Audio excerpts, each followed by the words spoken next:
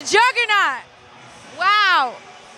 Liza with the Z podcast. We're here live at Rise of a Warrior in Fort Pierce with your winner tonight, Cody, the Juggernaut. Judd, wow. With a rear naked choke? Tell me how you're feeling after this win tonight. I'm feeling pretty hyped up about it, but I got to give props out to Ken Link III. That man, he might have been a Marine for only 4 years, but he's still tough as fucking nails. And I got to give him props for that because he made me earn that win, goddammit. I just lucked out, though, that he gassed out in the second round, kept my composure, and I pushed forward like a juggernaut, baby. You know what? It was amazing to watch you from the first fight and now to this fight tonight.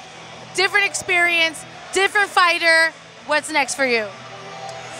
Honestly, I'm not sure. I'm thinking I'm going to be back for the next Rise, though. Me and Corey Bowser are talking about going at it. Extreme MMA like Mr. Nick Reeder and Dylan Bladen went tonight.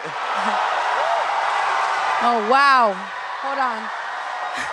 Every time I interview you, there's something going on the fight. Always. Any shout outs you want to give? Shout out to Treasure Coast Trim Light, All Scorpion Martial Arts, OJ's Coins, Ben Tomes, everyone that helped me get here at Dylan Bladen, and hopefully soon enough Tribe Intense will be on my back too as one of my sponsors. Hoorah, baby. Semper Fi, Ken, you fight fucking hard, brother.